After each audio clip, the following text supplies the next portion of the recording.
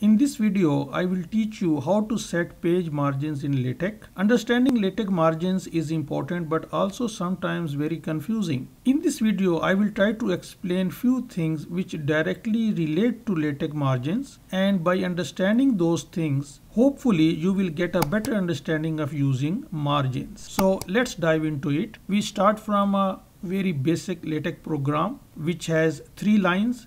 You have to mention a class which you want to use with a statement document class, begin document and end document. And if you produce PDF, this will be an empty PDF. So this document class also can contain some options. So this is the picture which shows a document class and then square brackets. And within these square brackets, you can put some of these options, whatever options you want. And within this curly brackets, you have to put the name of the class, LaTeX class. So there are 4 popular LaTeX classes: book, article, report, and letter. And these options which you can put in these square brackets are shown in this area. So you will put one of font sizes. By default is 10 point. You can put 11 and 12 point. And why I'm telling this, why I'm showing these options in the margin tutorial? Because these options, font size and paper size options, they affect the default margin sizes, and LaTeX takes the default margin sizes depending on what font size and what paper size you are using, and also what book or article or report class. So what class you are using and what font size and paper size. So these 3 are very important. And the other options I just mentioned here just for the sake of completeness, that you know that what other options you can put: 1 column or 2 column document, whether it's a landscape document or whether it's just a draft document, so that LaTeX can compile it quickly for you when it is in the draft mode. So these are some of the options. And now we go back to our program again. And in this program today, I want to put some dummy text. So in order to do that, I have to use a package which is called Lipsum. Lipsum for lorem ipsum dummy text, which you might have seen on other websites. So I will use package Lipsum. And once you put this statement, then you can use a different paragraph from this dummy text. So I want to use just 4 or 5 paragraphs. So I would say Lipsum, and then in the curly brackets 1 to 5 means paragraph 1 to 5 of the dummy text. And now the document will place some dummy text for me. And the second package I want to use is called layout package. And this package helps us to understand our layout, the document layout, and I will show you in a minute what it means. So first let us compile this document.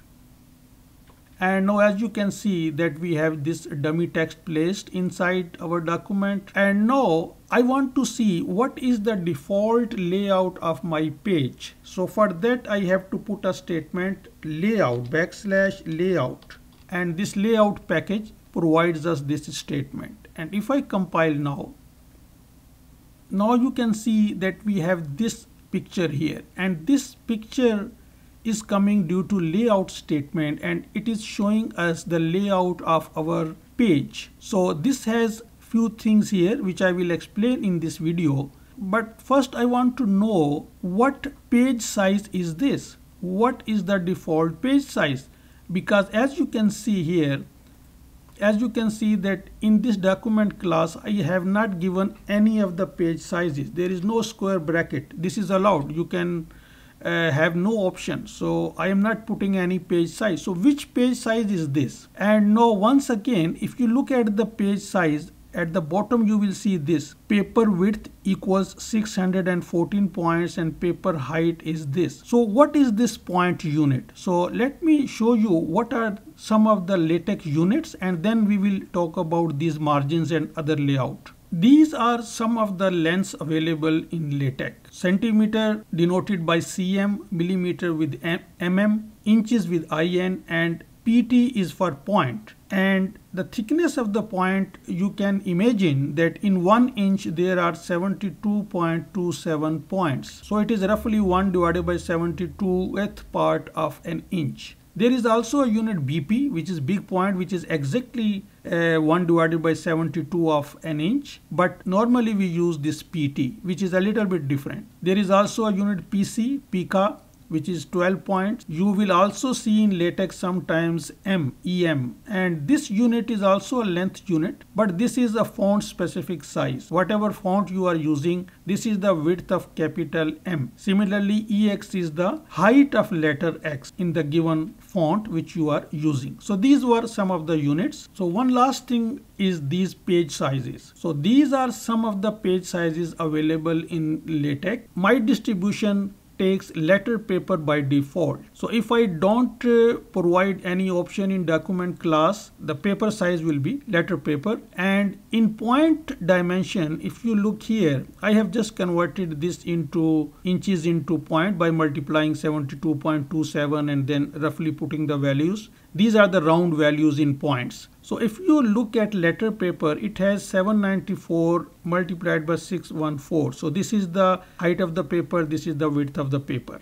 And now again, if we look at our layout, you will see that this is also 614 and 794. So this confirms. So why not put A4 here, A4 paper, and see what this layout statement shows us. If I compile again, and now the paper width and paper height has been changed. And if we look at our chart, as you can see that A4 paper has 845 multiplied by 597, which are the same as these values. So this is one thing you should be taking care of, that which is the paper size. If you are not putting a paper size, it doesn't necessarily means that your distribution is also taking letter paper. It is distribution dependent, sometimes A4 or letter, so you must check first. No, there is no font size here, and by default LaTeX takes 10-point font size, and this will also affect the default margin sizes. So now let's look at what are the margin sizes. There is a reference line at 1 inch from the left and 1 inch from the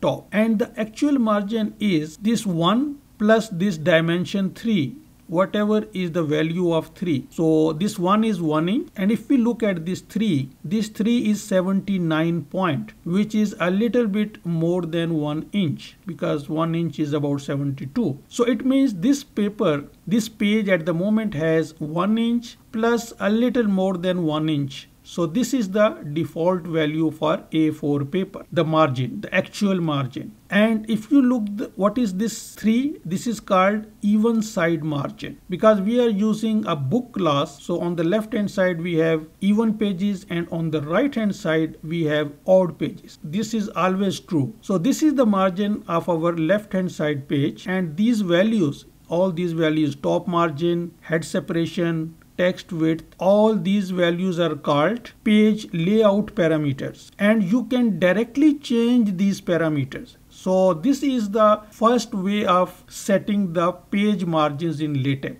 by manually putting the margins. So how we do that? Let's say that you want this margin, this 3 value, not 79 point, but just 0 point. Let's say 0 point, so that your margin will be exactly 1 inch, because if this 3 value goes to 0 point, then your margin will be 1 inch. So how to change this 3 value to 0 instead of 79? And the statement to change these values should be put in this preamble area. Preamble is the area before this begin document. Add to length, backslash add to length, and then we start the curly braces, 2 pair of curly braces, and in the first pair we put the name of the page layout parameter, which was even side margin. And now we say minus 79 point. So we are asking LaTeX that whatever is the current length of this even side margin, you add this minus 79 point to that. So 79 is already there. If we add minus 79, this 3 value will become 0, and our margin will become exactly 1 inch. So now if I compile, and now we look at this 3 value. Now 3 value has become 0, and here you will see that margin is now 1 inch because this 3 has no width, no length, whatever you say it, width or length, it's 0. This is the manual way of setting the margins in LaTeX, that you just change whatever parameter you want. Let's say we want the top margin to be exactly 1 inch. So we want this 4 to be 0 and this 5 to be 0 and this 6 to be 0. 4, 5 and 6, 0. So what are these 4, 5, 6 values? Just look at this layout. 4 is 23 top margin, 5 is head height 12 point and 6 is head separation 18 point. We will just copy these 3 times. Top margin. The second was head height and head height was 12 point minus 12 and then head separation and it was 18 points, so we minus 18. And now if I compile, now you will see that we get exactly 1 inch because all other values we have changed these values to 0. So this is the manual way of adjusting your margins. Modify the values as you wish. So this is the manual way, which is a little bit sometimes cumbersome because you have to now change a lot of values. So therefore the second alternative is to by using a package, and the package we can use is called geometry package. So we can say use package and then we say margins equals, let's say 50 point, and then we put the name of the package. And now I just comment all these so that we can see the effect of only this command instead of all this. So I right click, I insert comment, put all margins equal to 50 point.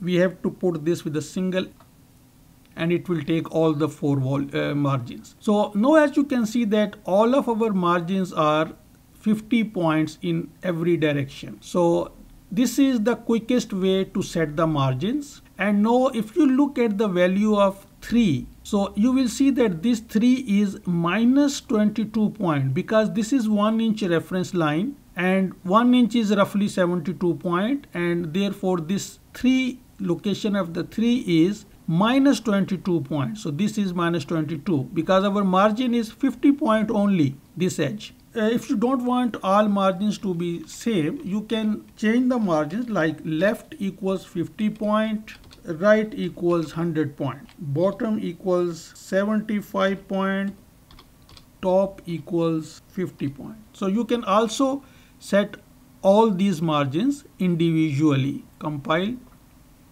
and now we have all different varying margins. Whatever we want, we can put these values, and then you can look at these layout parameters and you can see whether you want to still manipulate a little bit or you are happy with your margins. So this is the easiest way to change the margins, but you should also understand how this layout works, because if you want to format a document for any of your clients who want some margin notes and some other things, then sometimes you have to use this layout because you want a very close plus minus in these values. So therefore both of these methods are very useful, whatever method you want to set the LaTeX margins. So I hope you like this video. If so, please subscribe to my channel and hit the bell notification to get notified whenever I post a brand new video on this YouTube channel every Tuesday and Friday. Thanks for watching.